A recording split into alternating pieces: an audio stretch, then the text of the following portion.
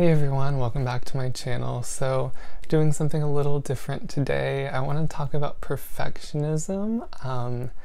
This is something that I definitely deal with, and I know a lot of other people deal with, so I just felt it would be worth it to just put this out here and we can share with each other and we can just know that you're not alone in this, this journey.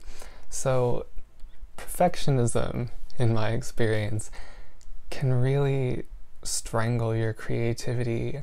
It can hold you in this energy of inaction and just feeling bad about yourself, and it is a vicious cycle. It just goes around and around of feeling worse about yourself and taking less and less action. And as you sit there waiting for the perfect time, waiting to have the perfect resources, waiting to look perfect. There might be a lot of air quotes in this video, who knows. You're really waiting for something that's never going to come, okay?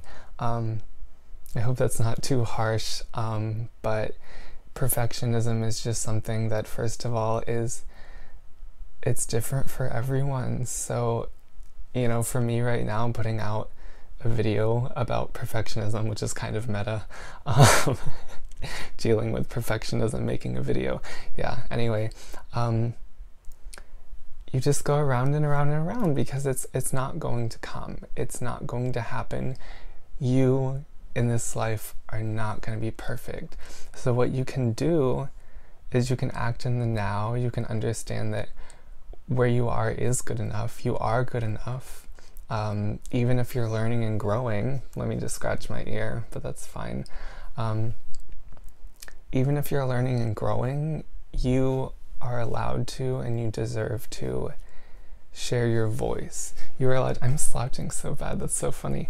But you're allowed to share your voice, and you're allowed to share your journey on top of that. Just because, you know, you think, oh, I might be better in the future, that doesn't diminish where you are now. Instead, we could look at it like, I'm happy for my growth. I'm happy that I will have future growth. But in the meantime, I can act from where I am in the now. I can act from the moment instead of waiting for this, like, if, what if, woulda, coulda, shoulda. You end up having all these regrets because you never take action, because again, the perfection is just not gonna come. Let me look at my notes.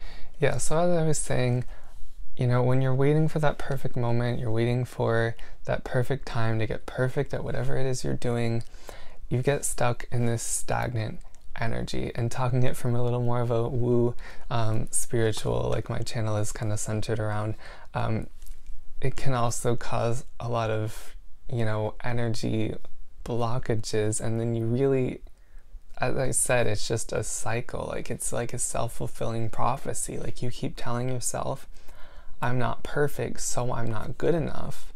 I'm not good enough to put myself out there. I'm not good enough to share because I'm not perfect, when truthfully, I'm just going to tell you that's not true. You are good enough right now. It's about the journey. I feel like I'm quoting Miley, like, but it's true. It is. It's about the journey. It's about the climb. It is not about the destination. There is not some pinnacle that you'll reach and you'll think, yep, that's it. I'm done. There's no more to do. Just by the nature of being a beautiful soul, having a beautiful human experience, there is always learning and changing and growth to be done. Yeah, so just to show you that, like, I'm definitely here with you. In my experience, I'm always thinking, well, what if I don't cover every angle? Well, that's impossible, okay? What if I don't talk about every aspect there could be to talk about? What if I stumble over my words? What if I don't look perfect? Or I could just act.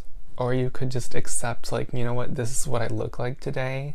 This is the information I have today, and I'm allowed to share that part of my journey with people. That's beautiful in and of itself, sharing that you are where you are. And that future you is just full of so much what if. There's full of so much assumptions. There's full of so much, you know, implications that where you are now is bad instead of where you are is, you know, it's good enough to act.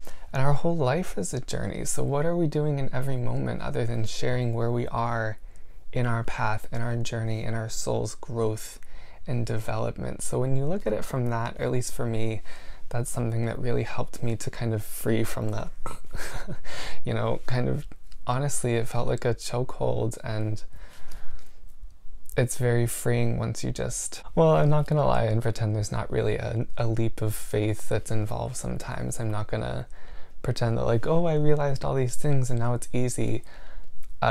Honestly, just sitting here right now and doing this is uncomfortable. It's a little scary, but it's also fine. It's very, it goes both ways. And your passion, your drive, what you feel is your calling, where you are right now, again, that's what really shines through. And I know that sounds corny to some people, but maybe you'll have kind of an epiphany like I did and you realize, yeah, that kind of sounds corny, but it's also kind of right. Like, I don't have to shoot for these impossible standards of like, oh, this is what's good enough because that's what someone else said, or this is good enough because that's what I see everyone else doing. If you're true to yourself, if you're authentic to yourself and what you feel you're supposed to be doing, that's good enough. And a little kind of PS for those who are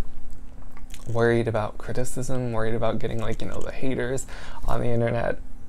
If you are feeling called to do something like this and put your content out there, there might be people who criticize you. There might be people who give you a ton of thumbs downs, and I'm not going to pretend that doesn't make me feel bad. It still makes me feel bad sometimes, but you can also pull yourself out of it. It can affect you less and less and less and less. Like, I'm definitely less affected by it than when I first started my channel, and earlier on in my life, definitely. Oh my goodness. When you realize if someone's criticizing you for not being perfect, or for not being at their very specific standard, that's so on them. That is, again, this is something that's kind of cliche, it's said all the time, but that's because it's true. When someone reacts that negatively, all you're doing is expressing yourself and trying to help people. You're trying to fulfill what you believe is your life purpose and just uplift people in most cases. If someone attacks you for that, that is so on them. That is so a reflection of them and where they are, and has nothing to do with you not being good enough, even if that's what they're saying, okay? Yeah, and what you do doesn't have to look like what everyone else is doing. In fact, another cliche thing is that our differences are what make us beautiful. Our imperfections are what make us unique and beautiful, and it's worth sharing, even if you think, especially, it applies elsewhere, but especially when you're looking at social media or other online content where you see there's a standard of how things are done. Well, who set that standard? I mean, just do what you feel called to do in the way that you feel called to do. Express yourself where you are. I decided to get cozy on my bed in a flannel with some crystals and just talk. I didn't even turn my ring light on because I didn't feel like it, and I'm just sharing what I have to share, and if you resonate with that, that's great. If you don't, that's fine as well. Watch something you do resonate with. So yeah, that's what I have to say. TLDR, you are good enough, you are beautiful enough. Where you are now is fine, even if sometimes it's uncomfortable. If people are criticizing you for just trying your best, that's on them. So that's what I have to say about that, and I'm gonna leave it as that imperfect, perfect example of what I was talking about, hopefully, and I'll talk to you guys next time.